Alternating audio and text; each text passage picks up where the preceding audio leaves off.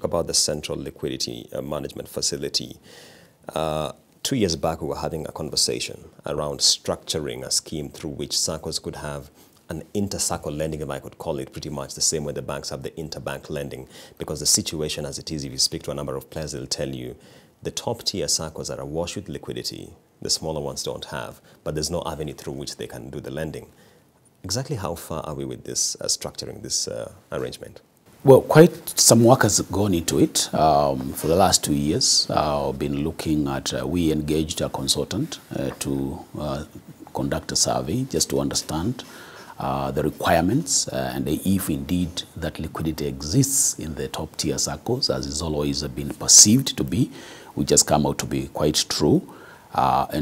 Just like any other financial institution, what SACCOs in the top tier have been doing is, of course, to save, or rather to put it in the commercial banking sector, so to speak, and of course in other facilities such as TB and so forth.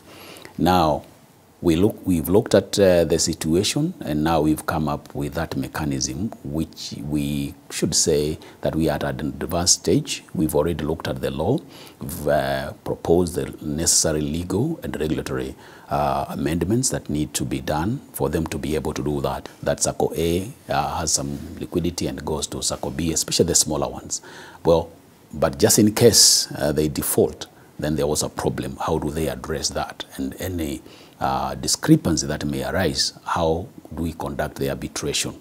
Now, with what we are doing now, because we are now at advanced stages, as I have mentioned, these instruments right now are with the CS, is studying them with his legal team, with a view to giving their input. Before then, of course, we finally submit them to Attorney General to begin the process of legislation.